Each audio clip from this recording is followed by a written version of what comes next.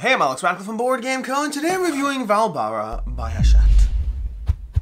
Vaalbara is a 2 to 5 player set collection game in which players are going to be playing cards from a handful of heroes and then trying to gather the right lands that will score them the most points across 9 rounds of play. And nine rounds might sound like a long time. It's 9 turns. This game plays in 15 minutes. What does the box say? It says 25 minutes. Honestly, I don't think it's that long. It's like a 15-20 minute game.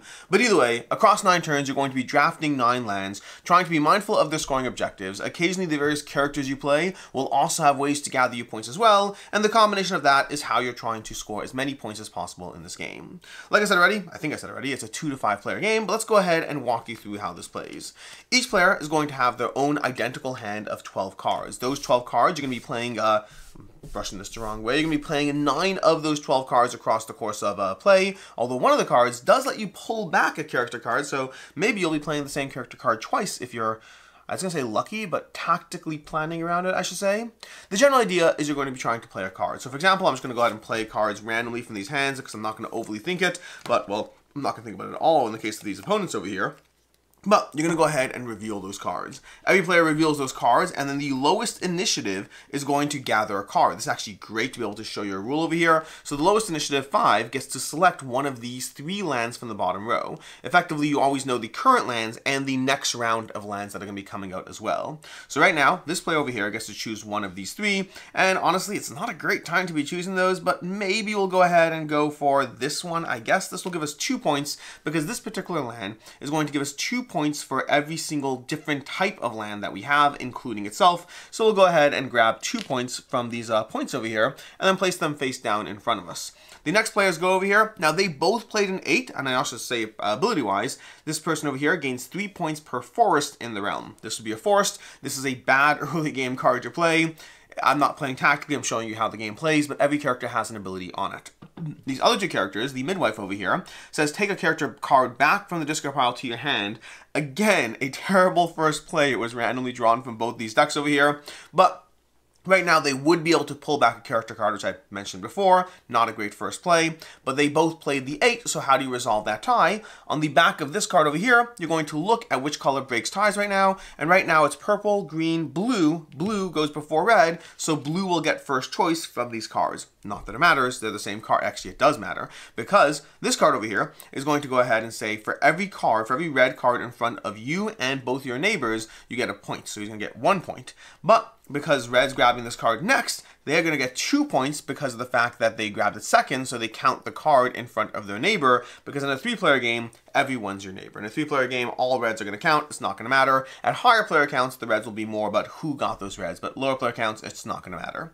That's basically a round. We go ahead, we put these cards into the discard piles for each person, we move these down, we go ahead and reveal the next cards, and then we go ahead and continue that for 9 rounds of play. Now, I'll show you how the various land scores, so you have a sense of that, and then I'll show you a few abilities from the cards, and then we'll go into my review and opinion and all that.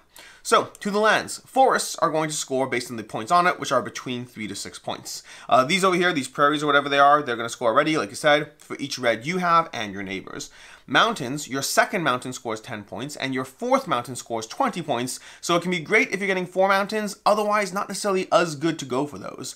We have these rivers over here. You're going to count the value of the character you played, maximum 6, so if you play a 2, it's a 2, if you play a 6, it's 6, if you play an 8, it's a 6, effectively for this card, and you multiply that by the number of rivers you have. So you have to play a later card to get them, but if you do get your hands on them, it can be very, very strong because you can get a chunk of points if you have a bunch of rivers.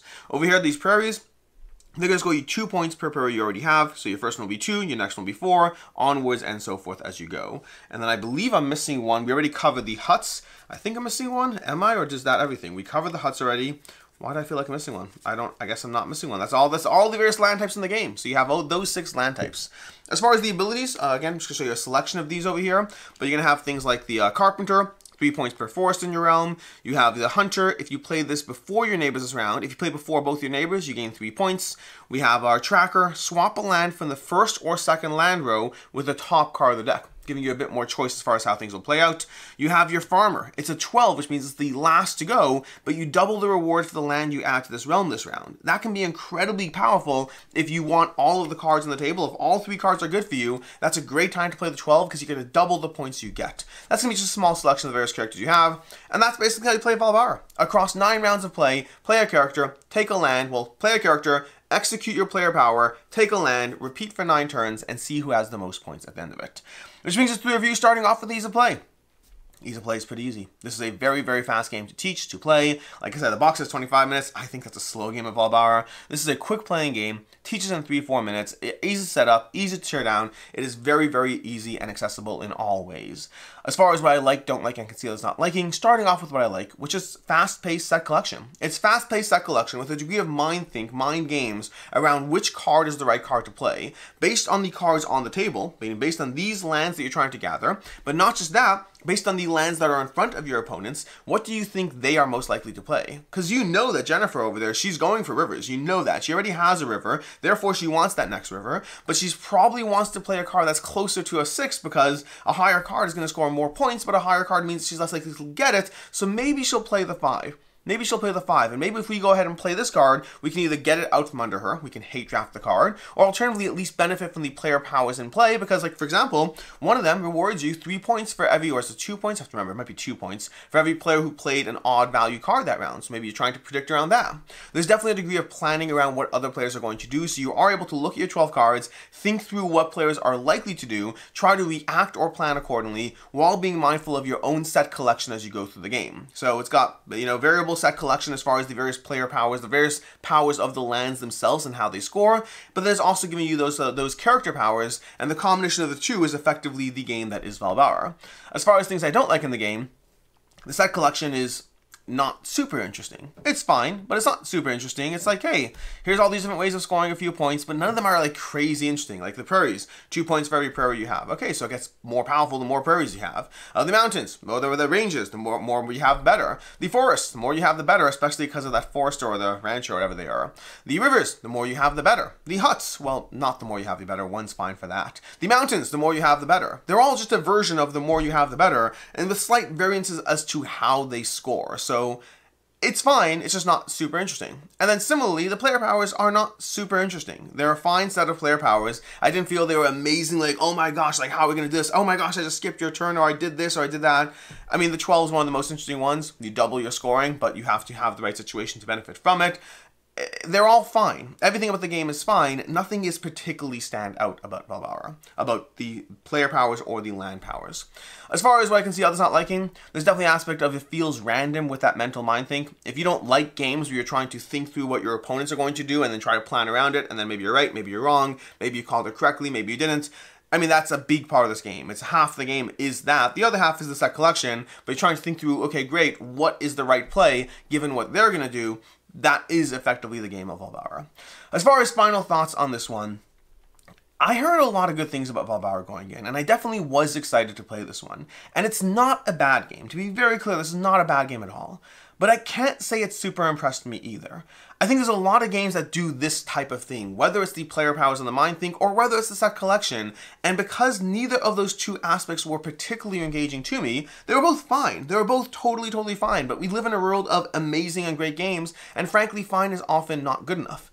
To me, this is a 3 out of 5. It is totally fine. I would happily play it if somebody wanted to, but I can't see myself getting particularly excited about it because I feel other games do this type of thing better. What it has going for it is its really fast-paced set collection with player powers and mind think. In terms of what it's doing, it does it very, very quickly and more accessible than other games that do it better. So if you want quicker and more accessible over a better game, I think Vaalbara has that. But if you want things that do this better, I think there are games that do this better. So for me, a 3 out of 5. And speaking of some of those games, for recommendations, I'll say that Citadels, which is a game that Vaalbara is definitely compared to Citadels for me. I heard it compared to Citadels a lot.